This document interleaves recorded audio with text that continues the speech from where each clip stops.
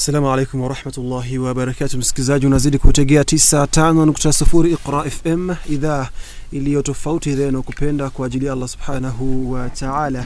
Na karibu katika kipindi Islamic Finance. Basi msikilizaji, mambo ndo hayo.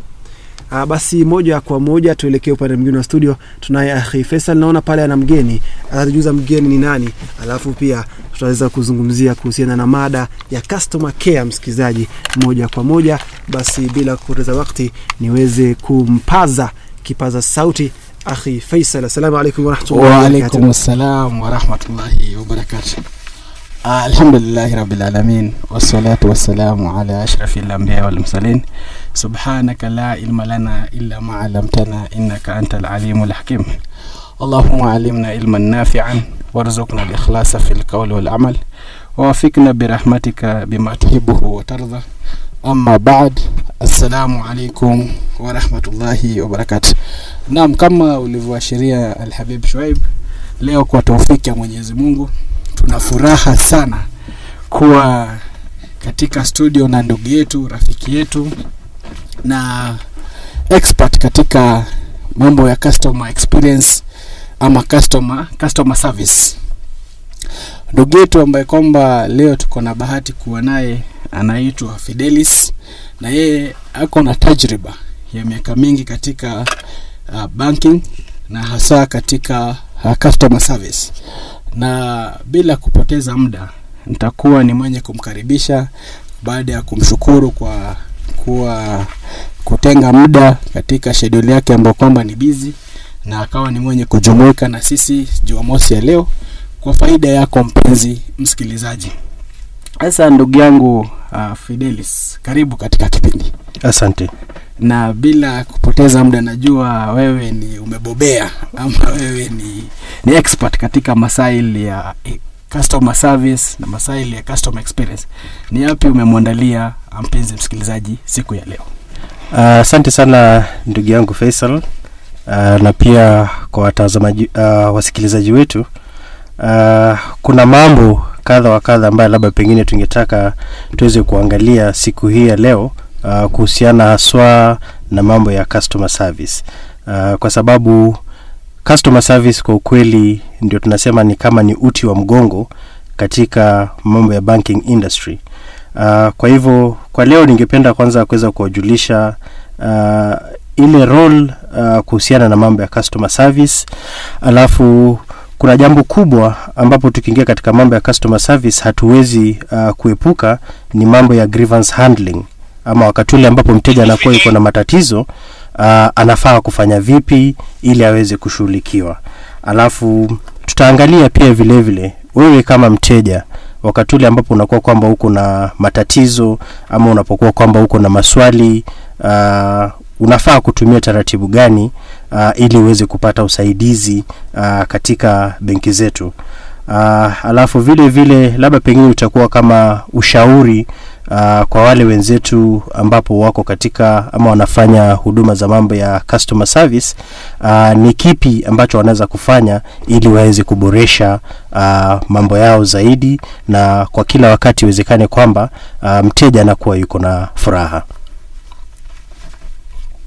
Naam, kabla labda tuingie zaidi, tuingie deep, labda ningekuwa vizuri utueleze complaint ambapo kwamba kila mara unasikia malalamishi ni hapa na pale. Je, kwa mtazamo wa customer experience, complaint ni nini? Asante. Sasa ningependa kwanza, kabla sijaingia kuweza kufafanua kwanza complaint ni nini, ningependa kwanza tuweze kuelewa role ya customer service katika mambo ya benki inakuwa kwamba inafanya nini.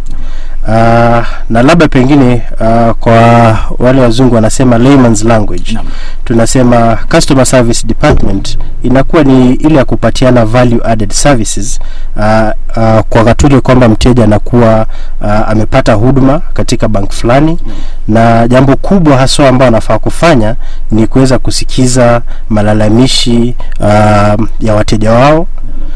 Na unajua unapokuwa kwamba unasikiza malalamishi na unakuwa kwamba haujaweza kuyasuluhisha, basi inakuwa kwamba haina umuhimu wote.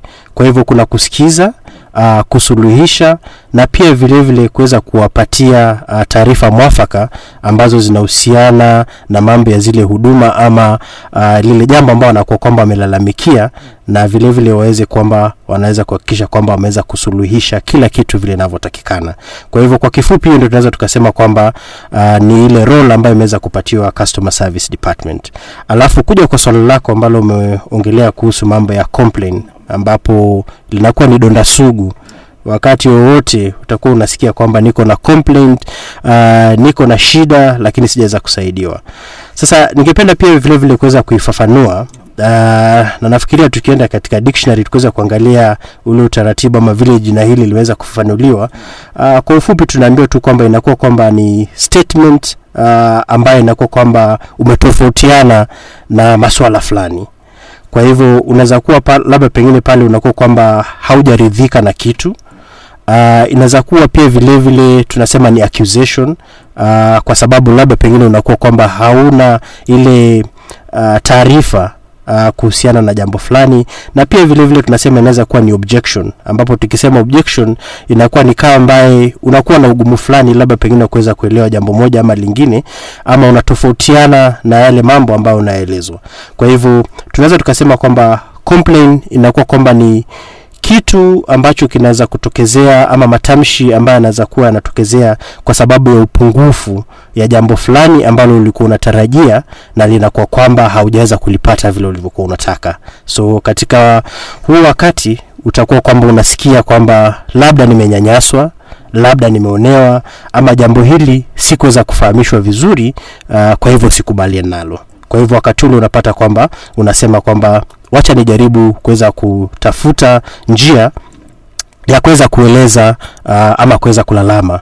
Na unakuta wakati mwingi labda pengine kulalama tunaifanya kwa njia ambayo si mwafaka, ambapo unakuta labda pengine unaenda kwa rafiki yako, unakuwa ukimueleza kuhusu swala lile na inakuwa kwamba hana uwezo wa kuweza kukusaidia.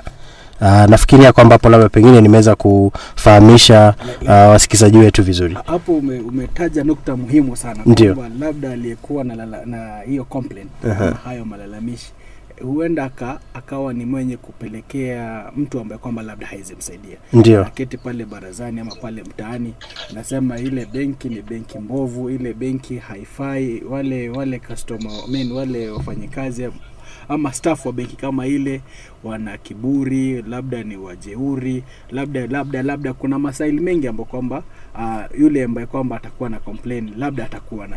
Sasa je, ni njia gani labda tunaweza tumia kama mimi nikihisi kwamba niko na malalamishi, niko na complain, nimedhulumiwa, nimekosewa, nimefanya kitu ambacho benki imekiuka ahadi ambayo kwamba iliweka. Je, ni taratibu gani nafaa nifuate ili complaint kama ile yangu iwe ni yenye kusikizwa na kutatuliwa kama ulivyoashiria? Asante ndugu yangu Faisal. Sasa tukiweza kwanza kuweza labda pengine kufafanulia njia ambazo unafaa kutumia ililepo unapokuwa kwamba uko na matatizo kuhusiana na huduma, ni lipi ambalo unafaa kufanya. Ningependa kwamba labda pengine nijaribu kuchambua baadhi ya mambo ambayo labda pengine yanasababisha wateja waweze kuwa wanalalamika. Na mojawapo kubwa utapata tunasema ni mambo ya poor service na employee behavior, ambapo tukiangalia mambo ya poor service, kuna vile wewe kama mteja unataka uweze kupata huduma fulani unapokuwa kwamba unatembelea benki, lakini ukifika pale unakuta kwamba vile matakwa yako yalivyokuwa yako ama matarajiwa unakuta kwamba hayawezi kutimilishwa. Sasa wakati ule tayari itakuwa ni njia moja ambayo tayari itakuwa imeanza kuleta mambo ya complaint. Behavior pia vile vile, ambapo tunaposema behavior ya staff wale ambao wana handle masuala kama yale, inakuwa pia kama challenge, kwa sababu unapata kuna wale ambao labda pengine hawakutumiki vizuri. Tunasema they are serving you with an attitude, and the moment unakuwa kwamba unaona kwamba unakuwa served with an attitude kama mwanadamu, utaona kwamba kuna upungufu fulani na utaanza kujiuliza kwa kulingana na uzoefu katika kazi, wakati mwingi unakuta watu wanasema kwamba labda pengine wanaona sina hela ndio maana yake ananidharau. Lakini ningependa kusema kwamba haimaanishi kwamba unapokuwa kwamba hauna hela na yule mwingine yuko na hela. Kuna tofauti ikikuja katika mambo ya kupata huduma katika benki. Inafaa kuwa ni kitu moja ambayo ina cut across the board. Kwa hivyo nina pesa, sina pesa, huduma inafaa kuwa moja. Kuna chanzo kingine pia vile vile unapata kwamba labda pengine product ambayo ulikuwa unategemea inakuwa kwamba ni of low quality, ambayo labda pengine haijahitimia vile ulivyokuwa unakusudia. Sasa labda pengine siku ile ya kwanza ulipokuwa unataka kuipatiwa ile product ilikuwa tu ni mambo yamefanyika haraka haraka, na baada ya kufanyika haraka haraka baadaye ndio unakuja unagundua kwamba la ile lililopatiwa si lile ambalo ulikuwa unakusudia. Utapata pia vile vile kuna speed. Tunaelewa kwamba watu wetu kwa wakati huu ama kila mtu yuko mbioni. Sasa kama unakuwa kwamba service unapatiwa inachukua muda, kuna wale ambao unapata labda pengine wanaenda unakaa kwa banking hall dakika 30, inakuwa vigumu. Labda pengine ni mtu wa biashara, umefunga biashara yako, umefika pale dakika 30 inakuwa ni ngumu. Kwa hivyo unapata pia ni matatizo. Kuna mambo ya pricing katika products kwa sababu ni service ambayo unakuwa kwamba una apply.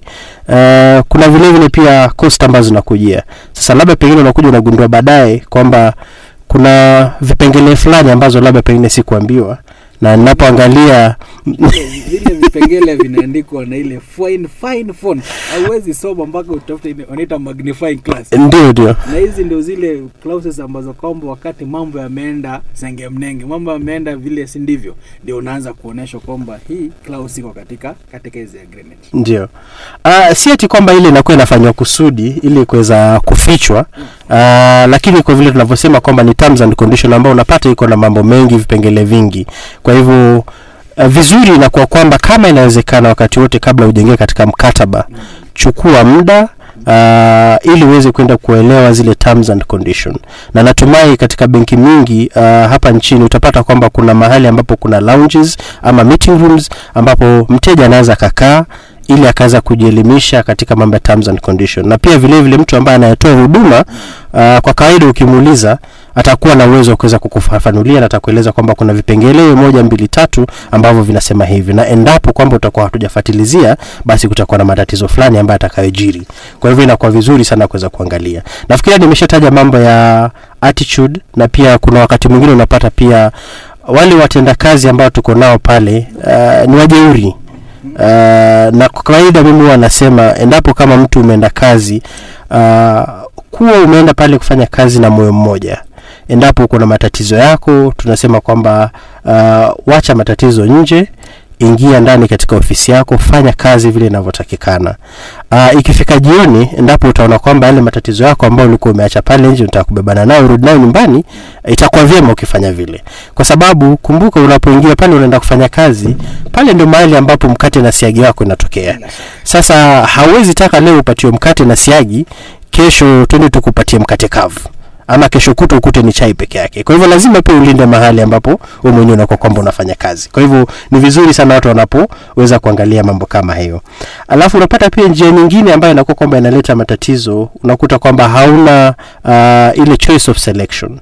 Labda pengine umeenda mahali lakini hauna uwezo labda penda kuweza kuchagua kama ni products ama services kulingana na vile unavyotaka. Lakini sasa unapata kwa sababu labda pengine ulikuwa umeambiwa kwamba benki fulani nzuri, unasema tu wacha tu niingie katika hiki kidimbwi, ni sawa sawa tutajua mambo huko mbele. Lakini unapofika kule mbele unakuta kwamba mambo yanakuwa magumu zaidi. Alafu pia vile vile wakati mwingine tunalalama, lakini haimaanishi kwamba lalama zenyewe ni za uhakika ama ni vipi. Inaweza kuwa tu kwamba tuko tu na labda pengine some difference in opinion.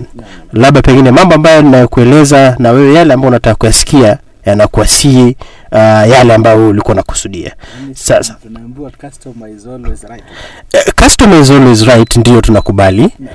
Lakini pia saa zingine mimi mwenyewe hata pia mwenyewe ni mteja mahali fulani, na ninapoenda pia lazima niweze kuangalia if I say kwamba customer is always right, lazima pia niweze kujua am I right at all given times, ama pia kuna wakati ambapo ninakuwa na upungufu. Na unapata kwamba kwa sababu ya hiyo statement tunakuwa kwamba tunaibeba kwamba customer is always right, inatupatia matatizo. Kwa maana yake utakuja na wewe utakuwa unajua kwamba I'm always right, lakini ukichukua muda uweze kuelewa ni yapi, wakati mwingine unakuta kwamba si hivyo vile ulivyokuwa unakusudia. Na tunapata kwamba ni jambo la kawaida, endapo unajipata kwamba uko katika makosa, ni vizuri kusema samahani. Haitakuwa kwamba imekupunguzia chochote, lakini ni kuweza kukubali kwamba labda pengine leo mimi nilikuwa mkosa na naomba samahani. Hautakuwa mtu duni kwa njia yoyote. Ushaona? Alafu kuna jambo lingine ambalo pia linasababisha mambo haya kulalamika, ambayo tunasema ni hidden cost. Kumekuwa na mazoea ambapo utapata kwamba labda pengine wakati ambapo unaenda kutafuta huduma, mtu anaona kwamba uko na haraka sana ya kuweza kupata huduma. Kwa hivyo anasema badala ya kukuambia kila kitu vile nitakavyofanya, vile vipengele ambavyo najua kwamba ni changamoto kwangu, ambavyo vitakuwa vigumu sana kuweza kuuza product fulani, wacha nivimeze mate, alafu tutajua huko mbele. Kama vile Wakenya wanavyosema, tutajipanga wakati ile kesi imekuja. Unaona, sasa inakuwa kwamba ile ni kosa kubwa ambalo tunafanya, na unapata kwamba kuna matatizo kama yale ambayo yanakuja. Kwa vile mteja habainishi kwamba hii labda cost yake itakuwa hivi na hivi na hivi, inakuwa yeye hajui kabisa. Inakuwa kwamba hajui kabisa, na endapo kwamba anakuwa kwamba hajui, unajua sasa itakuwa inampatia matatizo, kwa sababu kila wakati kuna vitu ambazo tunaita kama e-statement, ambapo unapata ni teknolojia ambayo tunachukulia. Kitambo unajua mambo ilikuwa kwamba unatumaniwa kwa post office, unaenda kule unaenda unachukua, lakini siku hizi tuna embrace mambo ya technology. Kwa hivyo unatumaniwa e-statement. Ukishapata e-statement, ukiangalia unakuta kuna shilingi 100 hapa, kuna sumni, na unajua mteja ana haki kuuliza kwa nini ukanikata sumni, na siku ile nilipokuwa nakuja kwako haukunielezea kwamba kuna sumni ambayo inafaa kukatwa. Kwa hivyo sasa unapata kwamba kunakuwa na lalama ambazo zinaweza kuja kutoka hapo. Kwa hivyo inakuwa vizuri pia uweze kuchukua muda, na tunasema pale katika terms and condition, ukiweza kuzisoma vizuri vitu kama hivyo utaweza kuvielewa. Shaona. Pia ukivisoma ndio utaweza kuuliza na itabainishwa, alafu ujue kama utasign ile contract ama hautasign. Inakuwa vizuri zaidi. Na pia vile tunasema kwamba benki ni mingi, na si lazima kwamba ukienda mahali pamoja utaamua kwamba hapo ndio utaweza kupata huduma. Kuna wale ambao wanasema window shopping.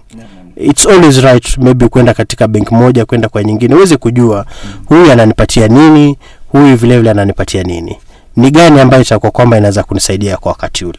Na endapo utaona kwamba hii ndio inanifaa, utakuwa unajua kwamba ninaingia katika mkataba huu na matarajio yangu ni 1, 2, 3 ambayo nakusudia nitaweza kupata.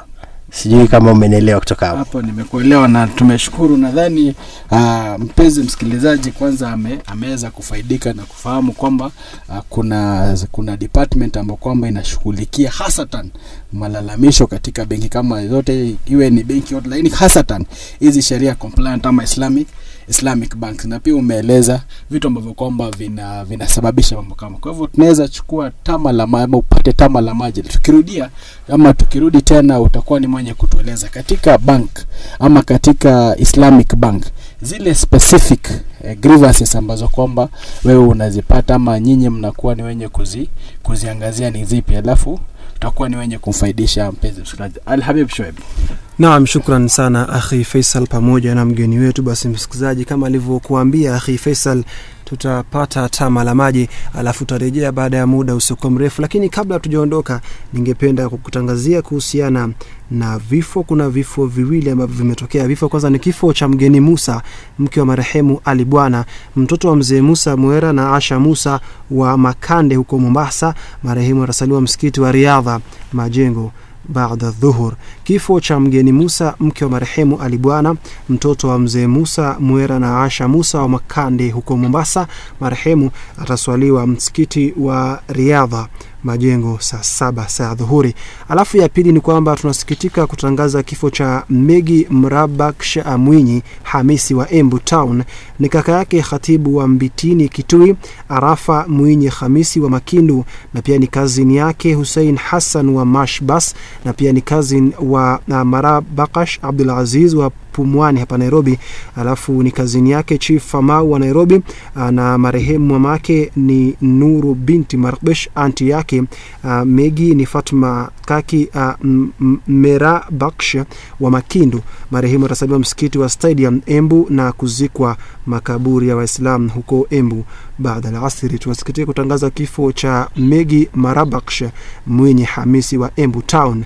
Ataweza kuswaliwa baada ya asiri hapo kesho. Basi msikizaji, inna lillahi wa inna ilaihi rajiun, kwani sote tutatoka kwa Allah na kwake tutarejea. Basi tupate tama hilo la maji, alafu tutarejea baada ya muda usio mrefu. Usibanduke ulipo.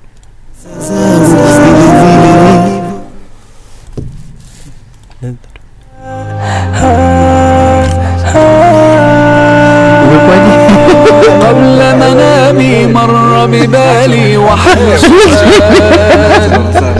لو أن لعمري ميزانا ما المكيال يقاس العمر بأيام أم أعوام فتأملت جلست أفكر فيما يذكر حين يقال tushafika kwa nini kwanza zitushamaliza, so I think tukirudi kuna hizo لن تذكر إلا الأعمال أعمالنا وبها سمت أسماؤنا نمضي وتبقى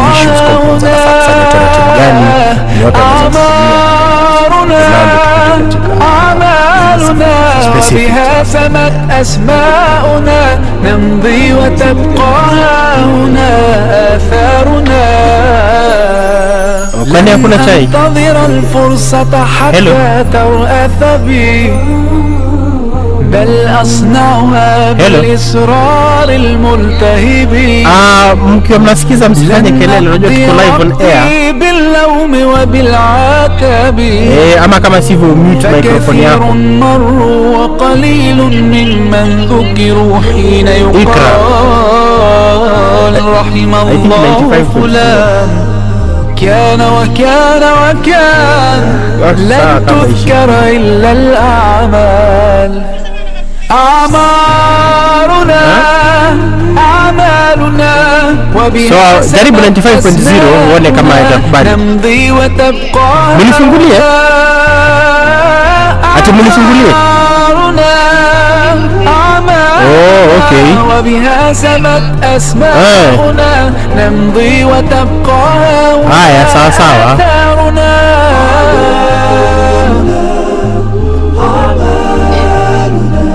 Hakuna chochote, tuko commercial break kidogo, but tunaweza chilini, I think itakuwa sawa. تسمو أيامك تزدان سنين لا تسأل الأيام متى أبدأ بالتغيير الآن فخير الوقت الآن يحين بادر واستبق الخير ستسعد ذاك يقين okay. Kuna live kwa nini sitatoa? Ulikuwa umeleka Facebook live ama? Okay. أعمالنا وبها سمت أسماؤنا نمضي وتبقى هنا kama unataka ni sawa ama unataka kusikiza haya nitakuweka tu ndio but utamute microphone yako نمضي وتبقى هنا آثارنا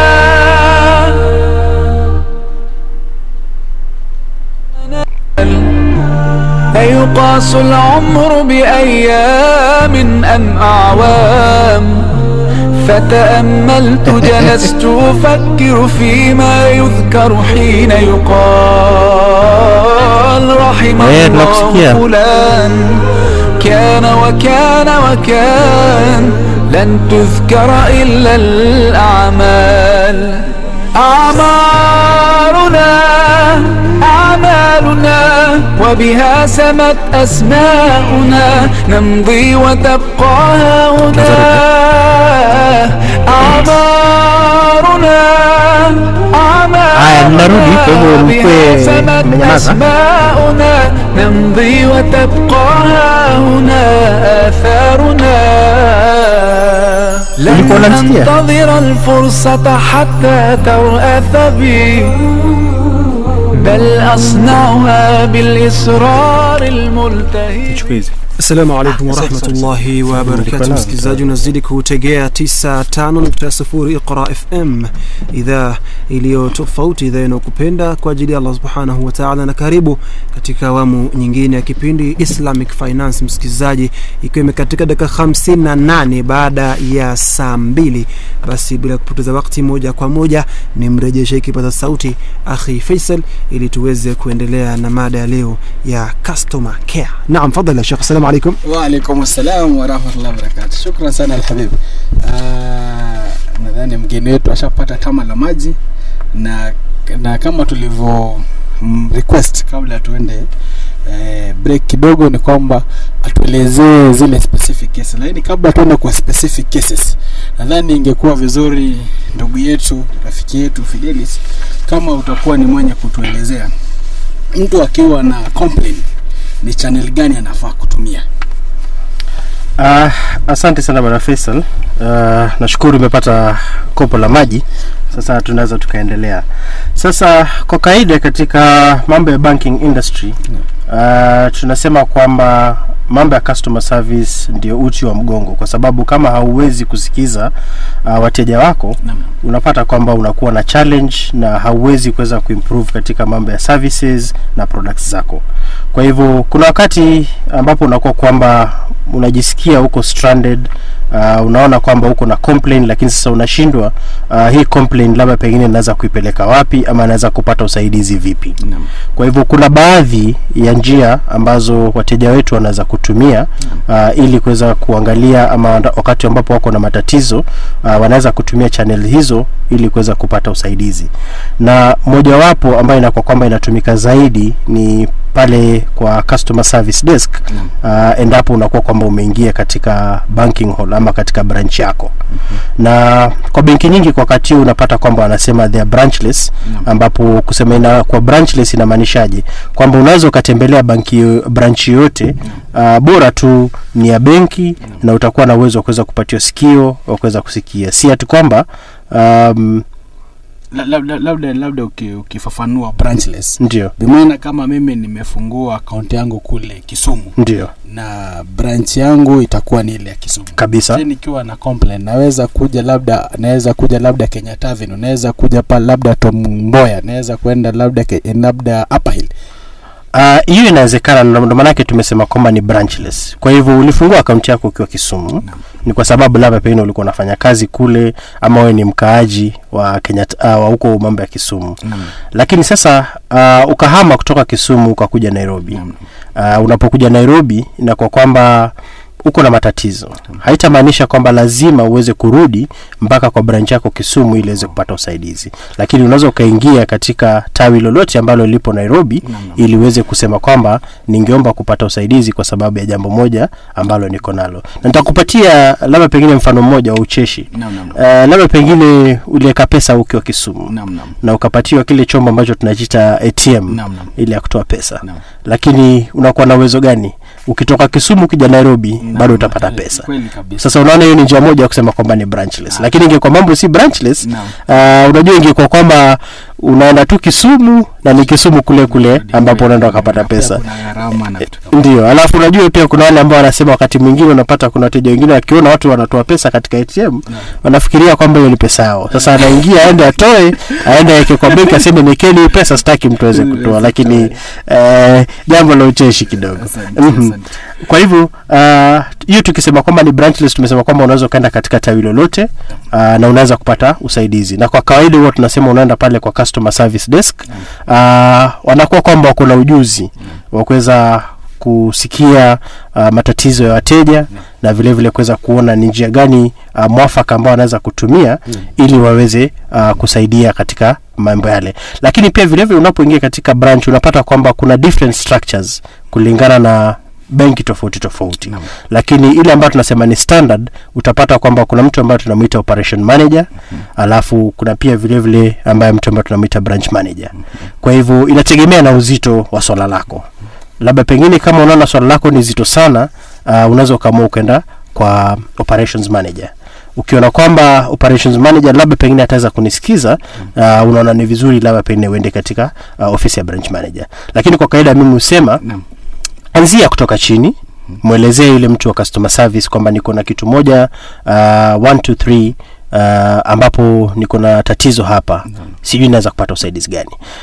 Wakati mwingine unapata kwamba tunakumbilia labda pengine ofisi kubwa, alafu baadaye unakuta kwamba yule mtu ambaye ulimuona kule chini ukamwacha ndio yeye mwenyewe ambaye anakuwa na uwezo kuweza kukusaidia. Sasa ni vizuri kwanza tuanzie na yule mtu ambaye yuko chini, eleza matatizo yako, atajua yeye kulingana na uwezo wake ataweza kujua kwamba labda pengine hili wacha nikutume katika operations managers office, ataweza kukusaidia, ama hili wacha nikupeleke katika branch managers office, ataweza kuwa na uwezo kukusaidia. Kwa hivyo inakuwa ni avenue moja, na inakuwa vizuri kwamba wakati tukienda katika benki nyingi unapata kwamba kuna ile visibility ambapo unaingia unapata kuna vibandiko ambavyo vimewekwa inasema labda pengine hii ndio desk ya customer service, hii ndio ofisi ya nani. Kwa hivyo inakuwa vizuri uweze kuangalia hizo vitu alafu uweze kuwa na uwezo. Na pia vile vile nasema kwamba inakuwa kama ni changamoto kwa kila banki kueleza kuwa na uwezo kwamba wamefanya labeling clearly, ambapo customer akiingia hawezi kuwa na uwezo labda pengine kwanza kusumbuka, anaenda moja kwa moja na anajua ni wapi anafaa kwenda kupata huduma. Alafu kuna pia vile vile njia nyingine ambayo inakuwa kwamba imechukua umuhimu sana ama imekuwa imetia fora sana, ambapo tunaita ni contact center. Ambapo kwa contact center utapata pale katika zile leaflets ambazo unapatiwa kuhusu mambo ya products, utaelezwa kwamba ukiwa na tatizo piga namba fulani utaweza kupata usaidizi. Kwa maana yake pale unapata kuna wahudumu ambao kwa wakati mwingi wanakuwa kwamba wanafanya kazi 24/7 ili kuweza elewa matatizo ya wateja ni yapi, na pia vile vile kuweza kutafuta njia ya kuweza kuwasuluhishia. Kwa hivyo namba utazipata pale, na kwa wakati huu inakuwa kwamba namba mingi ukipiga zinakuwa kwamba zinakutoza ada kulingana na services ama ile tunasema ni the network charges zinakuwa zina apply. Kwa hivyo wakati mwingi ukiwa unapiga haimaanishi kwamba itakuwa bure, lakini kuna kiwango ama ada ambacho utakachopatiwa pale. Kwa hivyo kwa mteja pia inakuwa vizuri wakati ule ambapo unapiga, jaribu pia kuweza kufupisha mambo yako ili unapopiga isiwe kwamba unatumia hela nyingi ili kuweza kupatia malalamiko. Kwa hivyo contact center inakuwa ni avenue moja mzuri, ambapo katika contact center utapata kwa wakati huu mingi ziko na WhatsApp channel ambapo unaweza kutumia kama chat. Ukiingia pia vile vile katika website unapata kwamba kuna live website chat, ambapo customer anaweza kuwa na uwezo wa kuweza kuingia katika website kama uko kwa ofisi yako, na utapata kuna mhudumu pale ambao unaweza ukachat na yeye. Lakini kuna perception kwamba labda ukituma hizo live chats au live website chats ama labda WhatsApp chats, ile speed ama umuhimu ambao kwamba zile complaints zinapatiwa ni tofauti na mtu kwenda katika tawi. Je, hiyo ni kweli ama ni perception ambao kwamba kwa upande wangu nitasema tu labda pengine ni perception. Kwa sababu wakati mwingi si eti kwamba inamaanisha kila complaint ambayo uko nayo lazima uende kwa branch. Ndio maana yake unapata kwamba watu wana invest katika technology ili kujaribu kusuluhisha matatizo yale ya yule mteja. Kwa sababu tuangalie labda pengine ni kama siku ya Jumamosi unafaa kuwa unapumzika. Uamue sasa kutoka mahali ambapo unaishi kuja mpaka town ama kwenda mpaka mahali ambapo branch yako iko ili uweze kwenda kupata huduma. Labda pengine kwenda na kurudi, kama unakaa mbali labda pengine shilingi 100 kwenda 100 kurudi, inakuwa shilingi 200. Ukifika pale unakuta labda pengine tatizo ambalo ulikuwa nalo linasuluhishwa na dakika 1 ama dakika 2. Inakuwa kweli ni value for money, inakuwa kwamba si value for money. Lakini sasa ndio maana unapata kuna kwa wengi wakati huu tunakuwa kwamba tunatumia huduma ya WhatsApp. Unapata ukiongea pale na WhatsApp utaelezwa. Lakini ningependa pia kufafanua kwamba kuna baadhi ya vitu ambazo labda pengine ukitumia njia zile hauwezi kupatiwa. Kwa mfano labda pengine umetumia WhatsApp, unataka uulize salio lako katika account ni shilingi ngapi, inakuwa vigumu kuweza kupatia huduma kama ile, ambapo utaambiwa labda pengine piga namba fulani ndio tuweze kukusaidia zaidi, kwa sababu kuna mambo ambayo tunasema customer confidentiality. Kwa sababu mtu anaweza chukua tu simu, labda pengine tu anataka kujua kuna vipi, unono wa account yako ukoaje, na chukulia kwa mfano mtu amejifanya yeye ndio Faisal, akatumana akauliza niko na pesa ngapi, tumwambie uko na kiasi fulani.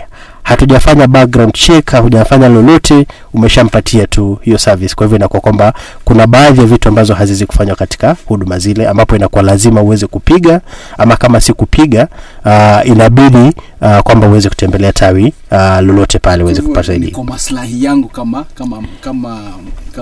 customer wa bank, ndio zile huduma pia mnaziangalia ni ipi, ni gani unaweza fanyika katika branch gani, inaweza tafanyika katika WhatsApp. Mathalan labda kama nimesahau pin yangu, ndio, ama labda niko na tatizo na ku-access account, ndio. Je, hizo ni baadhi ya vitu ambavyo, ama ni mfano gani ambao kwamba labda inaweza tatulika kwa njia ya WhatsApp ama kwa chat? Ndio, katika chat sana sana utapata tunasema general queries, ambapo labda pengine ulikuwa unataka kujua labda pengine mambo ya products and services. Tuseme kwamba labda pengine ni mara yako ya kwanza unataka kufungua account, sasa unaamua kwamba uingie katika njia kama ile ili uweze kujua labda pengine ni huduma gani ambazo unaweza kupata katika benki fulani. So unapata pale inakuwa rahisi, kwa maana yake hiyo haina any information kuhusiana na customer ambaye anafaa kupatiwa. Kwa hivyo hii inakuwa rahisi sana kuweza kuambiliwa. Lakini vile vile kama nilivyosema, kuna different categories, ambapo kuna mahali ambapo level itafika endapo kwamba unahitaji kupata information ya ndani zaidi kuhusiana na masuala ya account. Utafahamishwa kwamba sasa kwa swala hili labda pengine tutakuomba uweze kutupigia simu ili ndiweze kuwa na uwezo wa kuweza kukusaidia. Lakini pia vile vile unapata kwamba kuna wakati wengine ambapo watu wanaamua kuenda that extra mile, ambapo anaamua badala ya kusema kwamba mteja ampigie simu, atachukua simu yeye mwenyewe ili aweze kumpigia mteja na aweze labda pengine kumsaidia kutokana na swala lile. Kwa hivyo ni njia fupi, lakini pia wakati mwingine kuwa ina limitations ambazo hauwezi kupatiwa kila kitu ambacho unachohitaji. Lakini response ambayo unafaa kupatiwa katika mitandao zile inafaa kuwa ni ile ambayo inaweza kukusaidia, na angalau kama mteja itakuwa imekupoesha kulingana na ile swala ambalo utakuwa nalo, ili uweze kuendelea zaidi kutoka hapo. Kwa hivyo hiyo ni mambo ya contact center. Pia vile vile kuna huduma ya mambo ya email, ambapo unaweza kutuma barua pepe. Kuna kuaga most of the time na designated email addresses. Utapata labda pengine ni customer care, unatuma pale, na kwa utaratibu mzuri wateja wengi wakituma unapata labda pengine hachukui muda kuweza kuangalia, kwa sababu kuna kitu ambacho tunaita autoresponder. Sasa ile autoresponder inakuwa kwamba ni kukueleza kwamba tumepata tatizo lako, na tatizo lako tumeweza kulikabidhi namba fulani, na tunakupatia mpaka muda ambao utakuwa labda pengine ni masaa kadhaa kulingana na utaratibu vile mmeweza kubaliana, masaa 48, masaa 8, ndio tuweze kushughulikia jambo lako. Lakini sasa unapata saa zingine mteja akishatuma ile barua pepe, anatarajia kwamba kama ni response apatiwe immediately. Unakuta kwamba wakati ile labda pengine haiwezekani. Sasa unaona ukipata ile autoresponder inakuwa vizuri ili uweze kuangalia. Na kwa wakati mwingine unapata labda pengine kampani zingine hazifanyi kazi 24/7. Sasa inakuwa labda pengine wamefunga, ni wakati wa public holiday ama kuna sherehe fulani, unakuwa kwamba ofisi zimefungwa. Sasa autoresponder ukiangalia unapata kwamba imekueleza kwamba utaratibu wetu wa kazi ni kuanzia saa fulani mpaka saa fulani. Kwa hivyo ni vizuri pia tuweze kuangalia vitu kama vile, ili usikue kwamba labda pengine umetumana jambo katika kutumia channel ile, alafu unaona kwamba haujasaidika, unaanza kuwa na kupandwa na mori na kuanza kufikiria kama mteja haudhaminiwi. Kwa hivyo haya ndio masuala kulingana na mambo ya contact center. Alafu pia unapata katika benki mingi kuna mambo ambayo tunaita relationship management, ambapo kulingana na labda pengine unene wa account yako, kuna vile sasa tutasema huyu ni customer ambaye akikuja hahitaji kukaa sana, ambao tunasema labda pengine ni mambo ya priority banking na mambo kama yale, ambapo kuna ada ambayo unafaa kutozwa ili uweze kuwa na uwezo wa kuweza kupata huduma zile chap chap. Lakini pia vile vile tunakuwa kwamba tunakupatia relationship manager ambao huyo anafaa kuwa mhudumu wako, ambaye anafaa kukusaidia, kukueleza kama wakati wote kuna matatizo. Na endapo unakuwa kwamba kuna swala lolote ambalo linakusumbua, tunasema they are always a phone call away.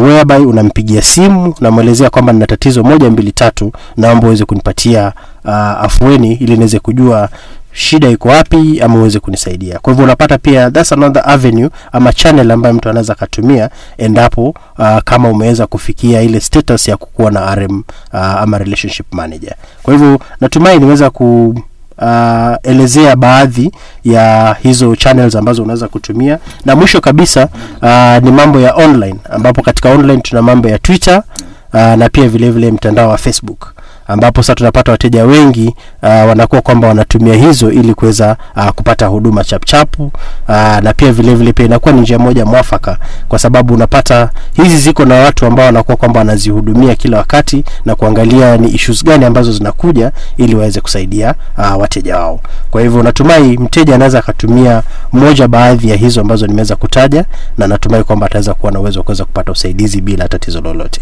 Bila shaka na imani kwamba mpenzi msikilizaji amekuwa ni mwenye kufaidika kwa kujua pia ni njia zipi anaweza lalamika. Na hiyo ya mwisho umetaja ya Facebook na Twitter, nadhani hiyo ndio sisi wengi tunaipenda. Kama banki imenikosea na ingia katika Twitter mtandaoni na watwanga kisawasawa.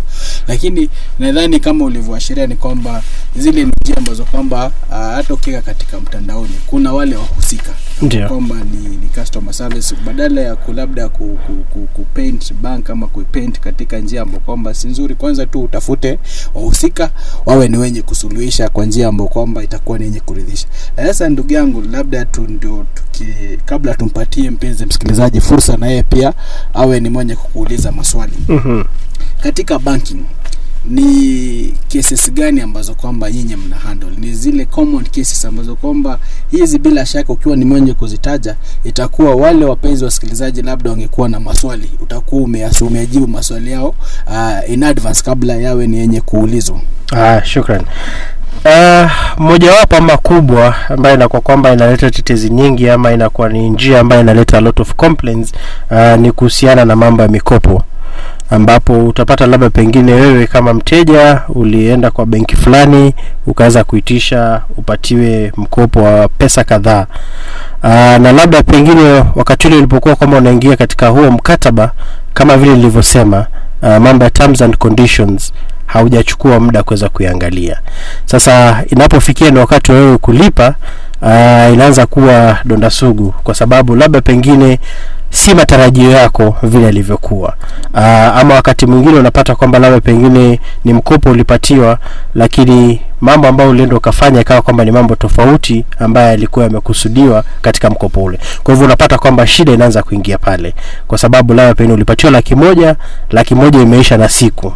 Sasa uko na miaka 5 ama miaka 3 ya kulipa.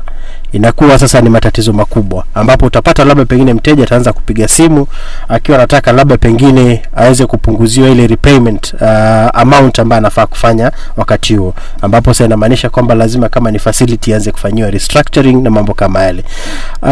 Utapata labda pengine kuna mambo kadha ambayo labda pengine utaelezewa ambayo unafaa kufuatilizia ili kama ni restructuring iweze kufanyika.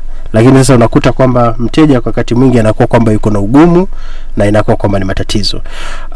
Kuna cases nyingi zaidi ambazo tunazita mambo ya kukua listed, kwa sababu mambo ya CRB ambapo inakuwa umepatiwa mkopo, imekuwa kwamba haujalipa, umekuwa ukitafutwa, haupatikani. Sasa benki yako inakwenda kutafuta, inafika mahali wanaona sasa hapa nafikiria imefikia mwisho. Kwa hivyo sasa anapeleka jina lako CRB. Utakaa labda pengine kwa muda, utaenda pia labda pengine kwa benki nyingine pia ukiwa unataka kupata mkopo. Ukifika pale wakiangalia rekodi zako wanapata kwamba rekodi zinakuwa kwamba si nzuri. Na unaambiwa kwamba tunaona kwamba ulikuwa umechukua loni kwa wenzetu na nikaa ambaye haukuwa na uwezo kuweza kulipa, na umekuwa pia mteja msumbufu kidogo. Kwa hivyo kwa wakati ule unajipata kwamba jina lako liko pale. Kwa hivyo utapata cases mingi zinakuja kwamba mtu anataka jina lake litolewe. Ningependa kwamba kusema kwamba kuna utaratibu pia vile vile. Kumbuka kwamba ni jambo ambalo ni kosa ambalo umefanya kwa baadhi ya miaka.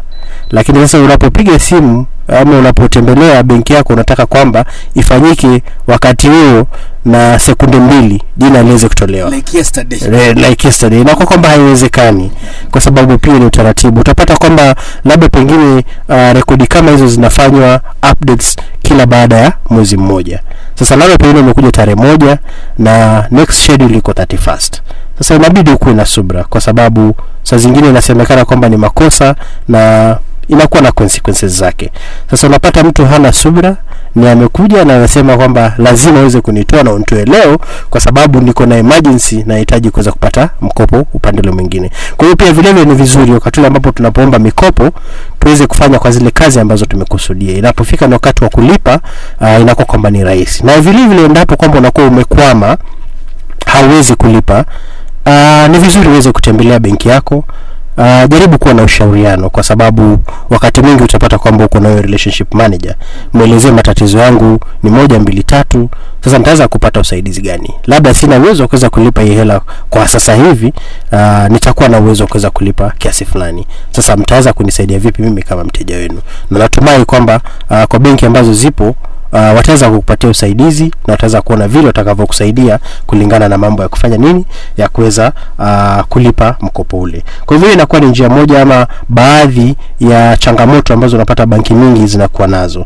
Alafu kuna mambo ya teknolojia ambayo tuko nayo na kama vile nilivyosema utapata kwamba tumekuwezeshea njia za kuweza kutumia pesa ama kuweza kutoa pesa zako wakati wote na mahali popote ambapo ulipo. Ambapo sasa tunaongelea kuhusu mambo ya kutumia kadi ambazo tunaziita debit cards.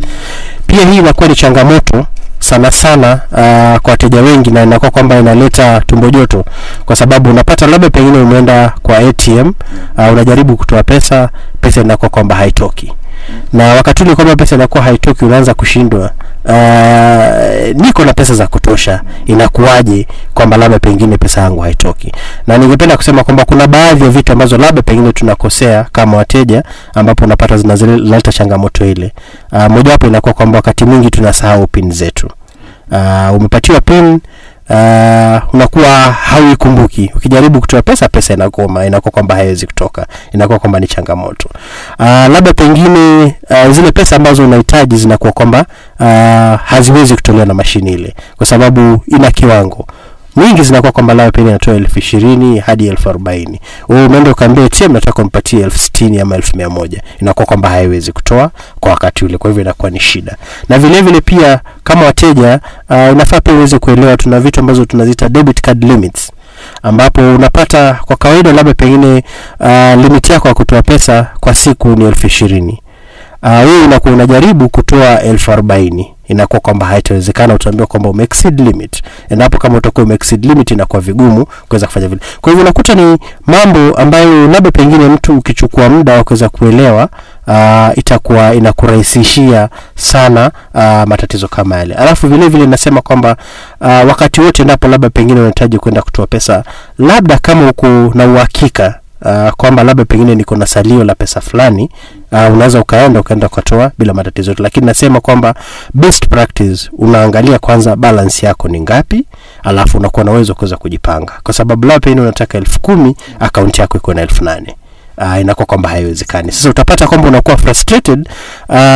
Yetu makosa yanakuwa kwamba si ya benki kwa wakati ule. Inakuwa kwamba makosa ni yako au kuangalia. Kwa hivyo njia nzuri kwa wale wateja wote ambao labda pengine wako na kadi, angalia balance yako kwanza, alafu una proceed kuweza kufanya hiyo withdrawal. Alafu unapata pale tukiangalia katika mambo ya kadi bado utapata kuna vitu ambazo tunaziita online transaction na point of sale, ambapo siku hizi tunaambiwa you travel light. Kila mtu ndio anasema hivyo ukiangalia mambo ya kadi. Na kwa nini una travel light? Uko na 100,000 lakini ni kikadi tu pekee ambacho unabeba kwenye wallet. Hiyo ni 100,000 uko nayo. Sasa ukifika pale kama umeenda katika supermarket ama labda pia umeenda katika vibanda vya kula nini, unapata kwamba unaweza ukachomoa kadi yako alafu unaweza kulipia nayo. Lakini unapata baadhi labda pengine ya wahudumu pia kuna tutaita kama stereotyping, kwamba ukimwonyesha kadi fulani anasema hii huwa haifanyi. Lakini wewe kama mteja mwambie eka kwa mashini tuone kama haitafanya. Na unapata wakati mwingi zikiwekwa unakuta zinafanya bila matatizo yote. Lakini changamoto ni ile ile pia, unapata kwamba hauna hela ya kutosha, umeenda ukafanya shopping kubwa, labda pengine matatizo ya limit, umeenda ukafanya shopping above your limit, unakuta kwamba ile transaction ina fail kwa katuli na inakuwa kama embarrassment, kwa sababu si kila mtu anapenda uende unatumia kadi alafu unaambiwa hapa hatua ni kama, kwanza unajua wakati mwingi huwa anakuuliza hii account iko na pesa. Sasa unaanza kushindwa iko na pesa kivipi na mimi najua hii ni account ya kwangu. Unaona sasa, kwa hivyo hii inakuwa pia ni changamoto. Alafu pia pin inakuwa vizuri. Na changamoto ama njia rahisi kuweza kusuluhisha mambo ya pin, wakati wote ambapo unakuwa kwamba umepatiwa kile kiplastiki ATM card, inakuwa vizuri uweze kubadilisha iweze kuwa kwamba ni pin ambayo wewe unaweza kukumbuka kwa urahisi. Na hapo umetaja labda limit, kurudisha hapo. Ndio. Je, kuna taratibu ambapo kwamba mimi nikihisi kwamba mimi nifanye biashara na zile transaction nafanya ni za 100,000 kwenda na juu, lakini katika banki ambapo kwamba mathalan banki unapata ATM limit yangu ni 40,000. Je, naweza iongeza, naweza enhance ikafika 100,000 na labda inaweza kuwa ni utaratibu gani? Ndio, kwa kawaida unapata kwamba unaweza kupatiwa huduma kama ile ambapo ni kujaza form, ama wakati mwingi inakuwa tu ni request ambayo unafanya, na unaweza kupata labda pengine wakati mwingine ni emergency. Labda pengine niko kwa hospitali nimekwama, nahitaji kufanya 80,000. Limit yangu kwa kawaida labda pengine ni 40,000 ama 20,000. Wakati ule unaweza kupigia benki yako ukaweza kuambia kwamba nimekwama mahali fulani na ningeomba usaidizi, ambapo watajaribu kuweza kudhibitisha kwamba kweli ni wewe, alafu utaweza kupatika. Kwa hivyo inaitwa moja, tunasema ni one time limit enhancement. Alafu sasa kuna ile ambayo inakuwa kwamba unaitaka iweze kuwa kwa muda mrefu, ambapo hiyo saa kwa kawaida unahitajika kwamba uweze kujaza form. Baada ya kujaza form utakuwa na uwezo wa kuweza kufanyia ile limit yako, na pia vile vile una uwezo pia kusema labda pengine nataka hii limit iweze kuwa kwa kipindi cha miaka 2, ama nataka ikuwe labda pengine kwa wiki 1 na jambo kama lile. Lakini pia vile vile ningesema kwamba katika mambo ama complaints ambazo zinakuwa arised kwa mambo ya ATM, mingi zinakuwa kwamba ni complaints ambazo zinaweza zikasaidika, na inakuwa vizuri uweze endapo unakuwa na tatizo uweze kupigia banki yako uweze kuelewa tatizo liko wapi, kwa sababu unakuta labda pengine just click of a button, labda pengine ulisahau pin, inarekebishwa moja kwa moja, unakuwa na uwezo kuweza kutumia bila matatizo yote. Kwa hivyo nafikiria hiyo ni baadhi ya challenges kubwa sana ambayo inakuwa kwamba ni donda sugu kwa wateja mambo ya ATM. Lakini pia vile vile unapata pia wakati mwingine kuna mitambo pia ambayo tunatumia inakuwa inaleta matatizo. Sasa labda pengine umeenda ukajaribu kutoa pesa, wakati huo mitambo inakuwa haipo, utajaribu kila mahali, unakuta kwamba haiwezi kufanya. Sasa pia hiyo inakuwa kwamba ni unfortunate occurrence, lakini kwa muda mwingi endapo kama itakuwa kwamba ni swala ambalo litakuwa linachukua muda, utapata benki nyingi zinakutumania kama ni message, zinakueleza kwamba zinakufahamisha kwamba tuko na matatizo haya, tunajaribu kuangalia. Na wakati ule endapo tunapata message kama zile, haimaanishi kwamba tunafaa kuwa na wasiwasi. Kwa sababu sasa imekuwa mtu akipata message imetoka benki, moja kwa moja anaanza kukimbia kwenda benki kuuliza nimepata message hii jamani inasema nini. Chukua muda ili uweze kuelewa imesema vipi, kwa sababu saa zingine unapata ni mitambo ambazo tunatumia. Kwa hivyo tunasema kuna routine maintenance. Sasa routine maintenance tunasema kwamba labda pengine huduma hazitapatikana kwa muda wa masaa kadhaa, lakini unapata kwamba good practice inakuwa kwamba unaambia wateja wako labda pengine 48 hours ama 24 hours prior to hiyo maintenance. Kwa hivyo unapata ile message inakuambia kwamba kutakuwa na mambo ya upgrade. Kwa hivyo ni njia ambayo inakueleza kwamba jaribu kujipanga na mapema ili usiweze kupata changamoto zozote endapo kama unataka kuaccess pesa kutoka kwa account yako. Kwa hivyo pia inakuwa ni important sana wateja kuweza kuangalia. Haimaanishi kwamba kila wakati unapopata message kutoka kwa benki yako inamaanisha kwamba labda pengine unadaiwa ama ni nini. Inakuwa kwamba ni information ambayo unapatiwa, and we always say information is power. Kwa sababu labda pengine unaweza kupuuzia message baadaye ukija kuangalia unakuta kumbe mlikuwa mshanifahamisha kwamba kutakuwa na matatizo fulani, sasa sikuweza kuelewa. Ndio. Alafu hapo hapo kwa ATM na hizo hitilafu za kimitambo. Ndio. Kuna cases zinatokea kwamba umeenda uko na salio katika account yako, pin hujasahau. Ndio. Na ukitoa labda shilingi 20,000 ama zile pesa ambazo kwamba unahitaji, ile mashini inakuwa haidispense. Ndio. Na mara zingine unapata labda ni katika benki ambapo kwamba ni ATM ya benki ambapo kwamba wewe ni customer, ama labda benki nyingine. Sasa kukiwa na challenge kama ile, ni nasiha gani ambapo kwamba ungepatia mpenzi msikilizaji? Sasa jambo la kwanza ambalo tunasema, unajua hizi zikiwa kwamba ni mitambo, tunasema kwamba matatizo yanaweza kuwa mengi. Na kwa uhakika kuna kuaga na zile receipt, ama ukienda katika ATM unapata kwamba inakuuliza ukiwa unafanya transaction, ukiwa unakuwa karibu kumalizia, inakuulizia kama unahitaji receipt kwa hiyo transaction. Inakuwa vyema ukiweza kusema ndio, kwa maana yake endapo kutakuwa na tatizo lolote, ile receipt itaweza kutoka. Na kwa kawaida ukienda katika benki mingi katika ATM lobby, wewe unapata hizo karatasi zimejaa hapo, mpaka wakati mwingine wewe unaangalia unashindwa kweli hizi zina add any value ama zinakuwa tu ni kama takataka.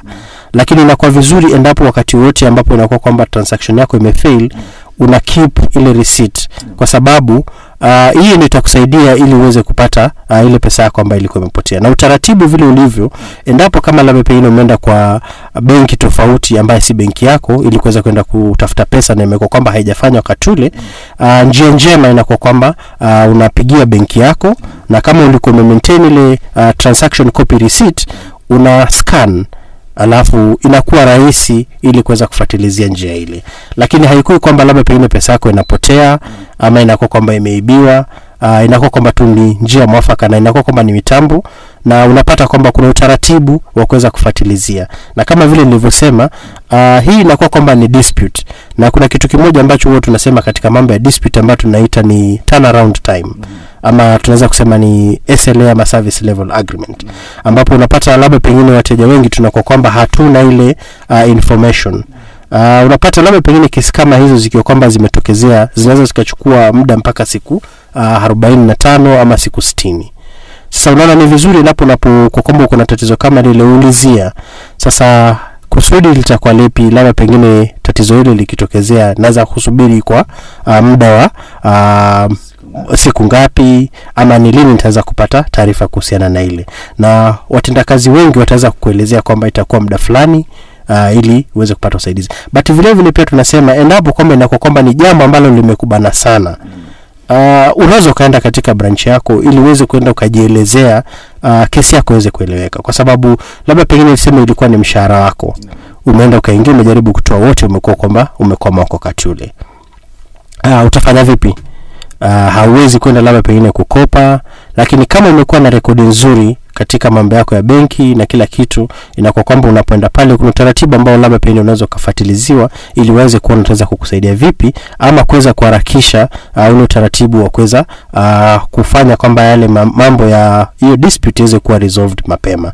Lakini vile vile pia tusikue na haraka sana endapo tumeingia katika ATMs tunajaribu kutoa pesa na unakuta labda pengine mashine imekwama.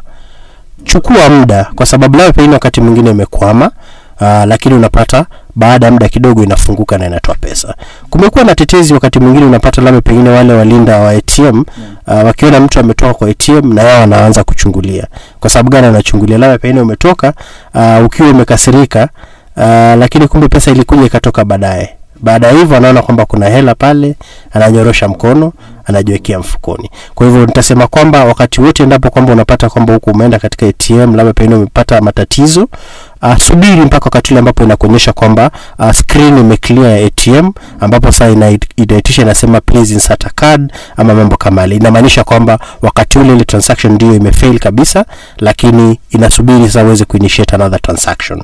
Kwa hivyo hiyo labda pengine ndio wasia ambaye anaweza kuachia wateja wetu ama customers ili waweze kuwa na some patience, kwa sababu mitambo wakati mwingine huwa inakuwa kwamba inakwama kidogo. Kwa hivyo ikikwama unachukua ile, unatoa receipt, unapiga picha, unaweza tuma kwa WhatsApp pia. Ndio, kwa maana yake ndio nilisema sasa ndio uzuri wa teknolojia, na unapata kwamba kila mtu anakimbilia katika mambo ya technology. Kila mtu anatumia smartphone. Unapata WhatsApp ndio njia mwafaka ambayo unaweza pata ama ukaweza kutuma complaints za kwako. Kwa hivyo unaona wakati ule utakuwa na ile receipt, utapiga picha, unatumana katika ile namba ambayo umeweza kupatiwa, na inapofika pale unapata moja kwa moja watu wana acknowledge receipt, alafu inaanza kufuatiliziwa. Wakati mwingine unapata hizo disputes za mambo ya ATM ziko very straightforward, kwa sababu unapata labda pengine ilikuwa ni mitambo zilikuwa hazicommunicate, na transaction inaonekana. Na ikishaonekana moja kwa moja inakuwa kwamba uwezo kuweza kurudisha pesa ile bila matatizo.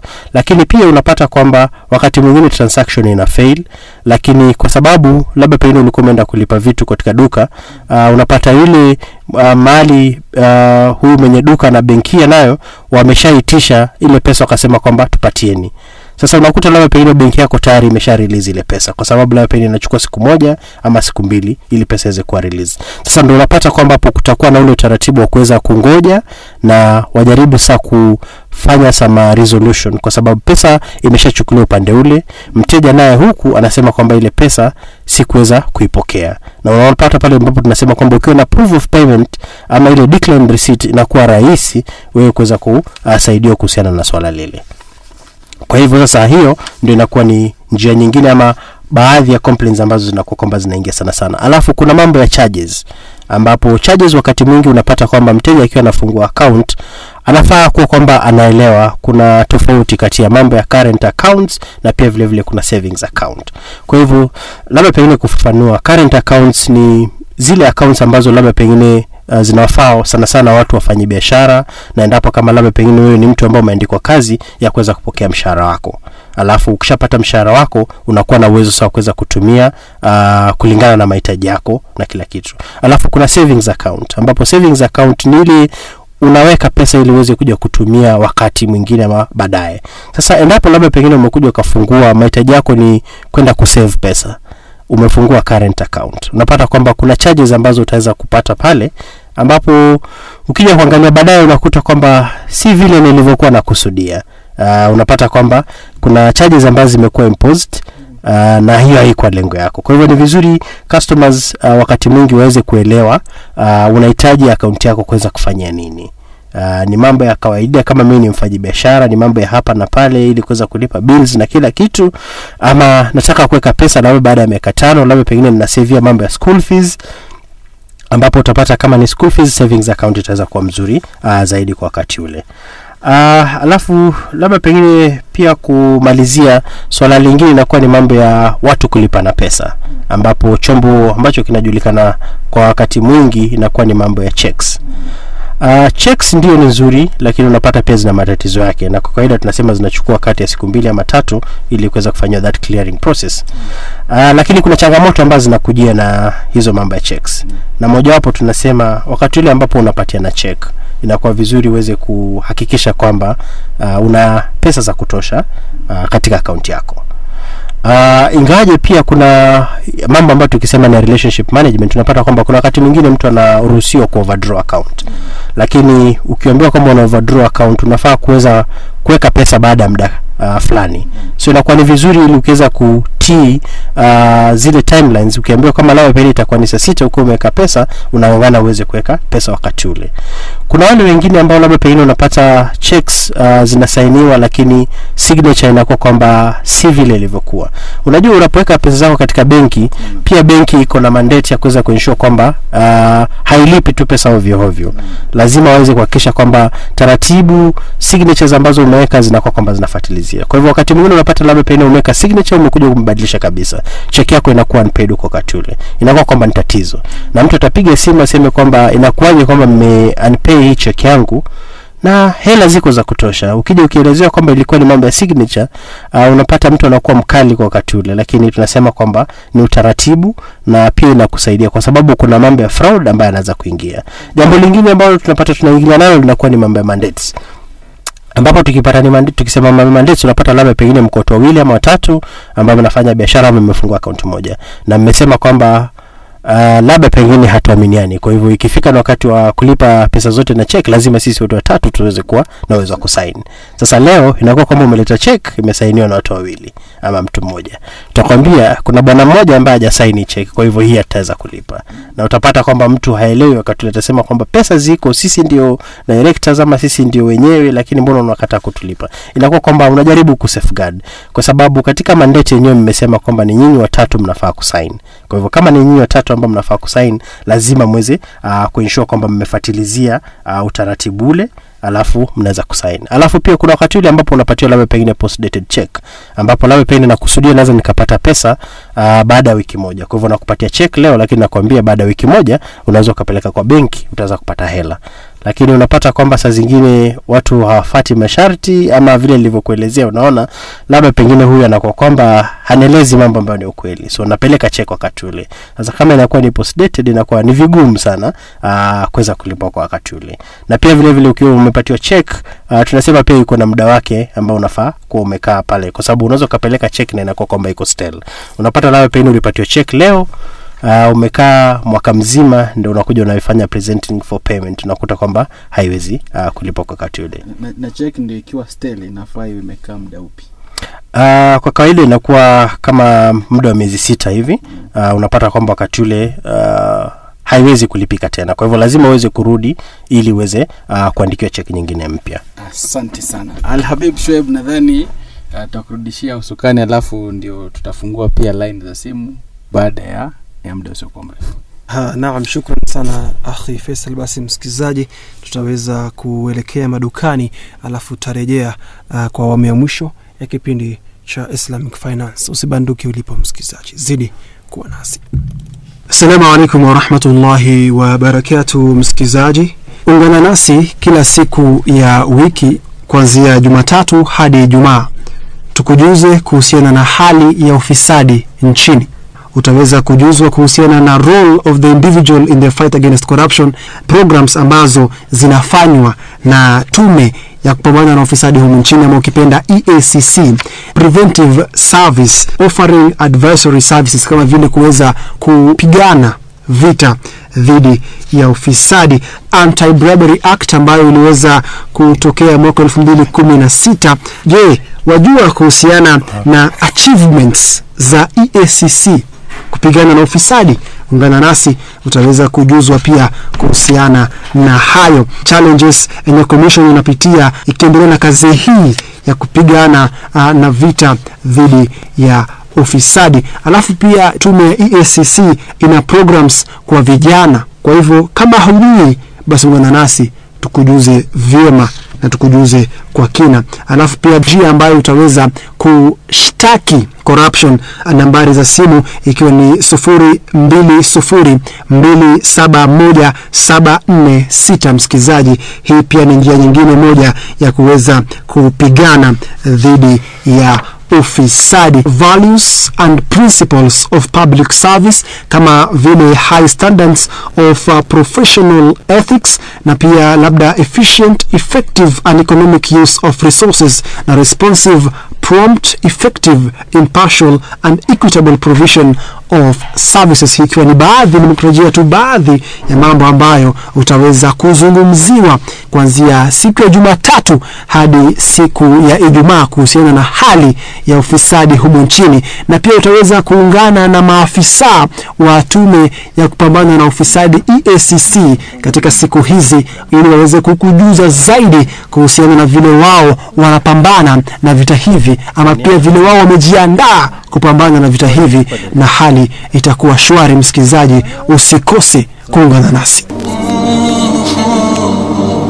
This is your brother Saeed Rage, who came all the way from Canada to attend Journey of Faith Conference. Are you ready for Journey of Faith 2019? Come and listen to inspiring speakers to soothe and build your iman. Among the renowned speakers at the largest annual Islamic convention in Kenya include Sheikh Okansha Kameni from United States, Sheikh Zahir Mahmoud from UK, Dr. Ihab Timraz from Norway, John Fountain from UK, Sheikh Saeed Rage from Canada, Sheikh Sheikh Kishki from Tanzania, among others, make a date at Journey of Faith 2019 at KICC Nairobi on 20th and 21st April 2019. Greetings from sunny Norway. I'm looking forward to joining you at the Journey of Faith conference in Nairobi in April. It's an honor to have been invited. I'm really excited to come.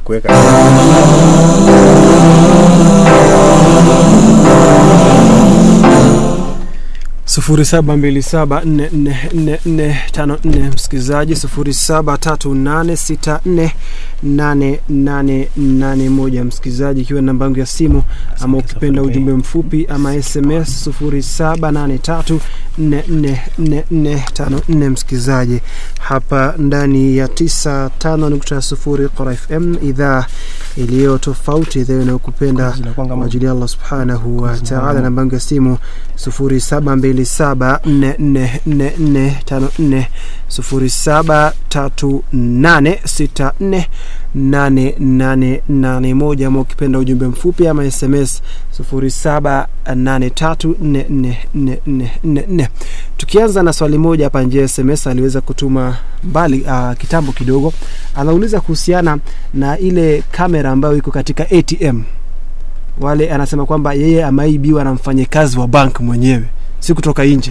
Nasijui mtaangazia hayo vipi shekhe wetu. IQRA FM, halo. Halo IQRA FM. Naam, karibu sana. Wewe ni Franco Salamariko. Wa alaikum salam. Mimi ndio.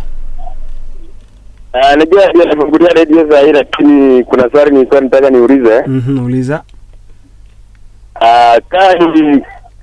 Kama nataka kuingia kwa Kiislamu.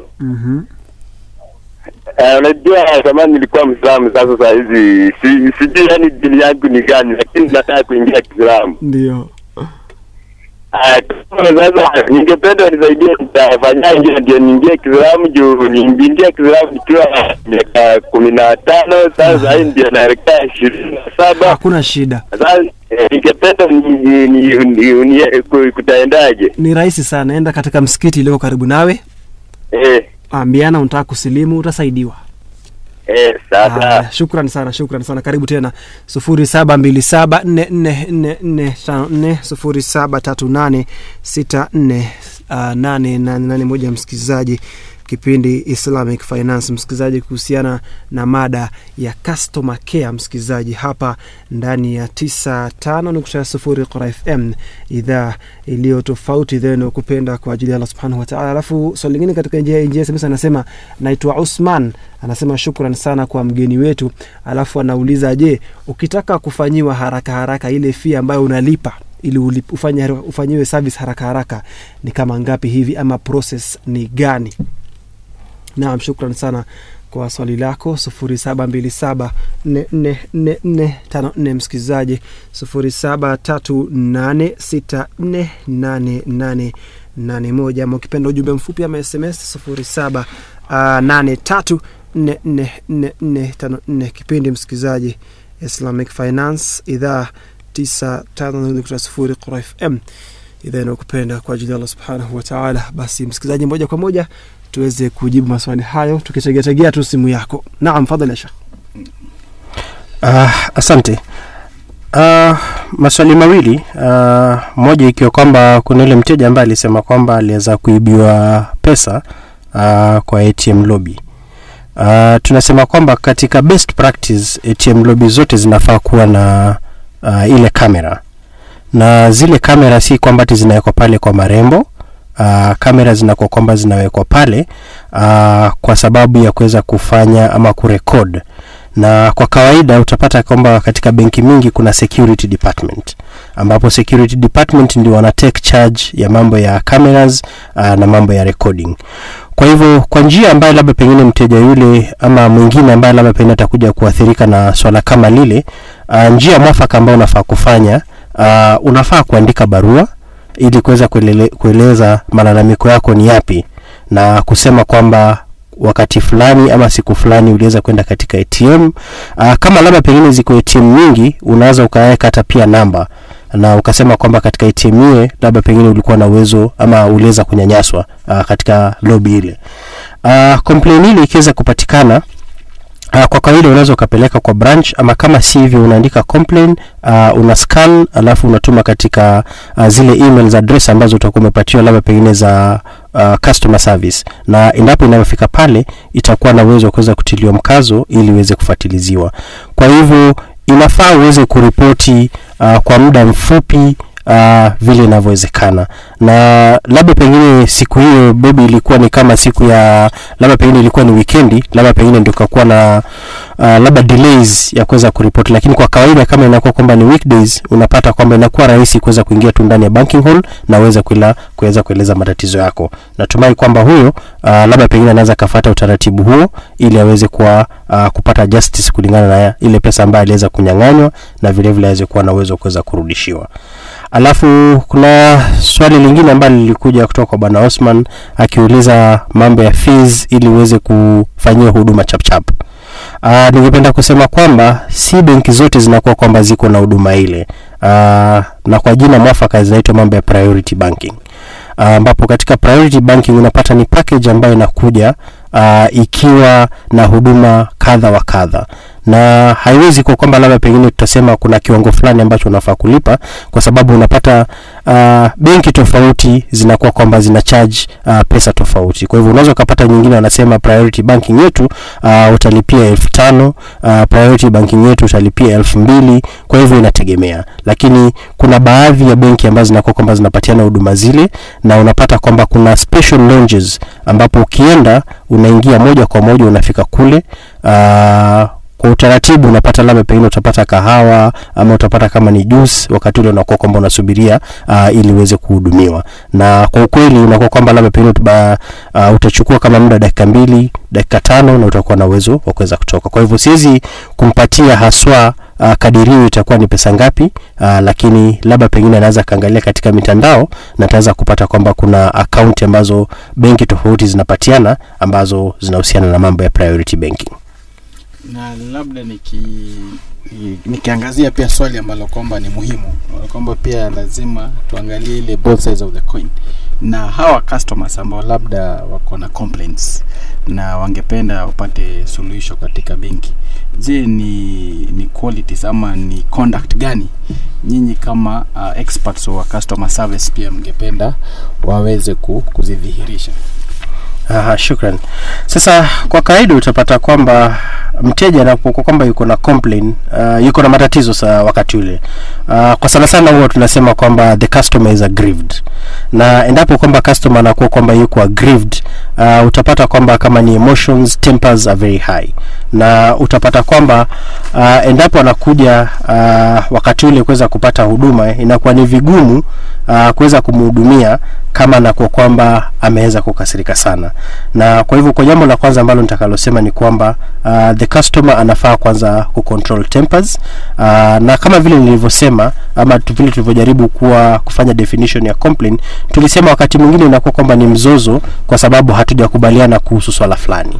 Na ningependa pia kusema kwamba tunatumia mitambo, na endapo tunatumia mitambo kwa wakati mwingine inakuwa kwamba inaharibika, inakuwa kwamba si kusudi wala matarajio kwa wakati ule, inakuwa kwamba it's just an unfortunate occurrence na si kwamba inakuwa ni mazoea. Kwa hivyo kitu cha kwanza lazima kwanza mteja aweze kuanza kucontrol tempers zake anapokuja pale, akuwe anajua anakuja ili aweze kupata usaidizi. Jambo la pili, unapata kwamba kulingana na different complaints zinakuwa kwamba ziko na muda tofauti wa kuweza kuhudumiwa ama kuweza kuwa resolved. Kwa hivyo tunasema pia customer anafaa kuwa na patience. Lakini ni vizuri kuwa na patience na vile vile pia kuweza kuuliza swala hili langu ambalo limekuwa kwamba nimeripoti leo, labda pengine unaona inaweza kuchukua muda gani ndipo liweze kuwa kwamba limekuwa limerekebishwa.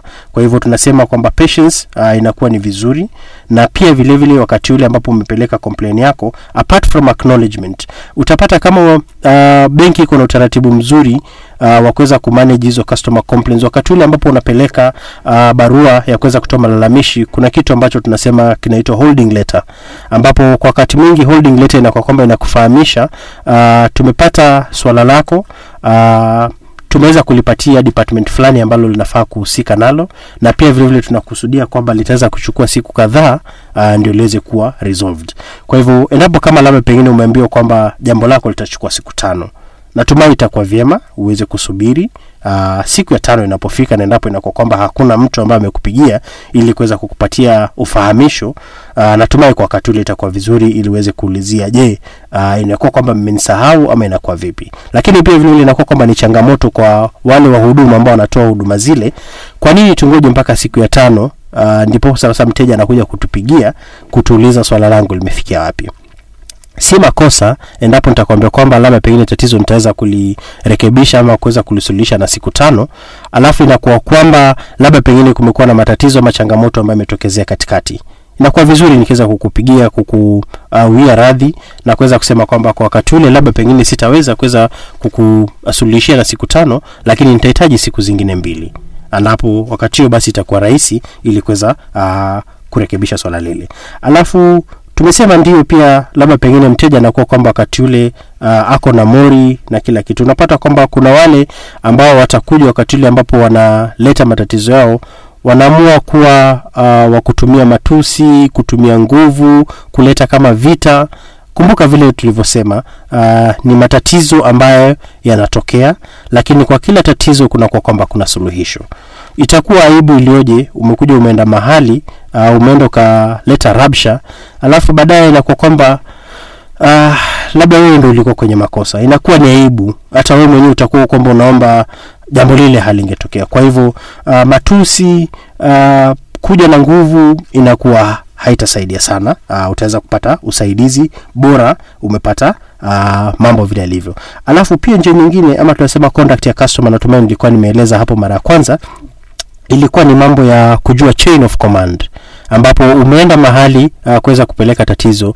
Elewa kwamba kuna ile customer service desk mahali ambapo unafaa kupeleka tatizo lako, alafu ndio yule mhudumu ambaye yuko pale katika customer service desk aweze kuelewa hili swala nafaa kulipeleka wapi. Lakini utapata mwingine anatoka moja kwa moja unakimbia unaenda kwa ofisi ya branch manager. Ukifika pale kwa branch manager akishasikia tatizo lako, labda pengine amue kukutuma akwambie rudi pale kwa customer service desk, nimeshaongea naye, atakuwa na uwezo wa kuweza kukusaidia. Sasa angalia, labda pengine ulimwacha pale chini, hakuwa na mtu ambaye alikuwa anamhudumia kwa wakati ule, ukakuja mpaka kwa branch manager, alikuwa na watu 10 ama watu 5 walikuwa nafaa kuhudumia, ukaketi pale, ukaingia kwake, alafu anakurudisha chini. Kwa hivyo kufuata chain of command na kwa vizuri na kuielewa. Tusidharau mtu ambaye yuko pale ukimwangalia labda pengine hakai kuweza kukusaidia, lakini labda huyo ndio anafaa kwenda kukusaidia. Kwa hivyo ni vizuri sana tukiweza kuangalia hiyo chain of command na tuweze kuifuatilizia. Kwa hivyo haya ndio baadhi ya vitu ambazo labda pengine tunatarajia katika wateja in terms of conduct wakati ile kwamba wanakuwa kuna matatizo ili waweze kupata usaidizi. Kuna swali moja hapa pia anasema labda akitaka kueleza kwamba ile service anapatiwa si nzuri. Anasema pale penye kwenda kutupa ile barua yako pale, anasema utaonekana. Kwa hivyo wataona kwamba, kwa hivyo anataka labda ile hotline ya kueleza kwamba services za hii benki ni mbaya. Ndio. Je, wako nazo? Kulingana na labda pengine pekuzi zangu, napata ni vigumu sana kuweza kupata a hotline ambayo inakuwa iko pale, labda pengine mteja anaweza kapiga simu kuweza kulalamika kuhusu huduma. Na sana sana unapata labda pengine zile tunazita customer feedback ama suggestion boxes. Wakati mwingine mtu huona labda pengine nikienda nikiweka pale, labda pengine nitaonekana yule ni swaiba wangu, kwa hivyo akiona atataka kujua nimeandika nini na mambo kama yale. Kwa hivyo wakati mwingi unapata kwamba hakuna hotline, lakini utapata kwamba unapopiga simu especially kama ni katika contact center, utapata kwamba yule ambaye anayeshughulikia masuala ya customers anaitwa customer service manager. Unaweza ukapiga simu na ukasema kwamba ningeomba niweze kuongea na customer service manager. Na labda pengine ukiulizwa labda pengine tatizo lako ni gani, wakati mwingi unapata kwamba mteja anasema kwamba si lazima nikueleze, nimeshakwambia nataka kuongea na customer service manager. Sasa unapata kwamba inakuwa ni kama ambaye ni kiburi. Sasa mtu anaanza kushindwa swala ni lipi. Na ningependa kushauri watu wote ambao wanakuwa kwamba wako na malalamiko kama yale, ukipiga ukiulizwa labda pengine tatizo lako ni lipi, patiana labda pengine dukuu tu kidogo. Useme labda pengine ningetaka kueleza kuhusu mambo ya huduma ambaye nimepata mali fulani ambaye sikufurahia, na kulingana na vile sikufurahia ningependa kuweza kuongea na yule ambaye anashughulikia masuala ya mambo ya experience ili niweze kumpatia feedback ya kwangu, na wakati ule itaweza kuchukuliwa vizuri. Hiyo ni njia moja ambayo unaweza kutumia. Njia ya pili, unaweza kutumia email address, ambapo ukituma email address, unajua hii labda pengine unafanya kwa simu ya kwako, ama labda pengine umerudi kwa ofisi na umeweza kutuma. Hakuna mtu ambaye anaweza kujua kwamba ni mtu fulani aliweza kutuma. Na ningependa pia kueleza wale wateja kwamba wakati mwingi ndipo kwamba unakuwa kama unapatiana suggestion kama zile, haikui kwamba jina linakuwa revealed.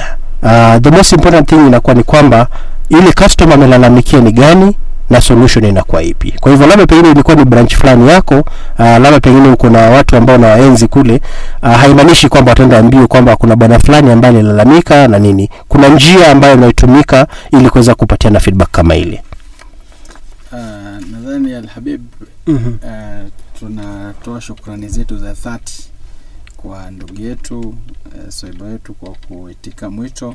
Amekuwa nasi si mwingine bali ni ndugu yetu Fidelis Morenge, ambaye kwamba yeye ni manager customer experience na contact center katika Gulf African Bank, na tukiwa inshallah na masail ama kipindi kingine ambacho kwamba tutakuwa ni wenye kuarrange kuhusiana na customer service, tutakuwa bila shaka hatutaona haya bila tutakualika tena uje uweze kumfaidisha na kumnufaisha mpenzi msikilizaji. So Al-Habib, kabla nikurudishie, mimi nitasema tu kauli yangu ya mwisho ni kwamba Mwenyezi Mungu Subhanahu wa Ta'ala anatupenda, na ndio maana ametuletea fursa kama hizi kutoka kwa management ya idhaa.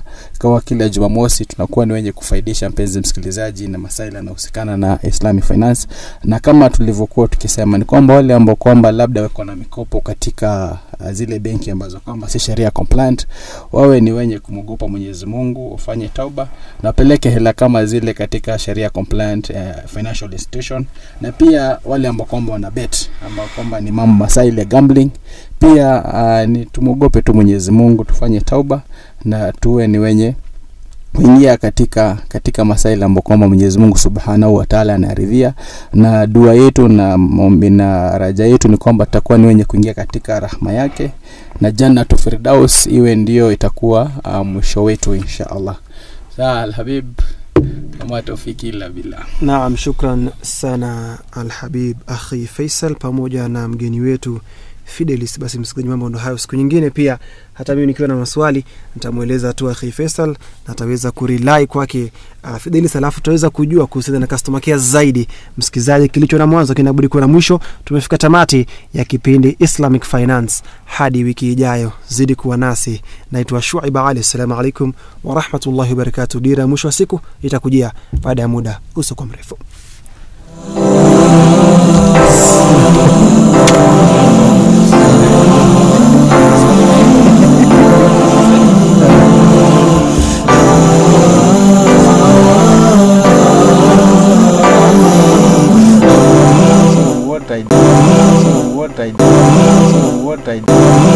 What I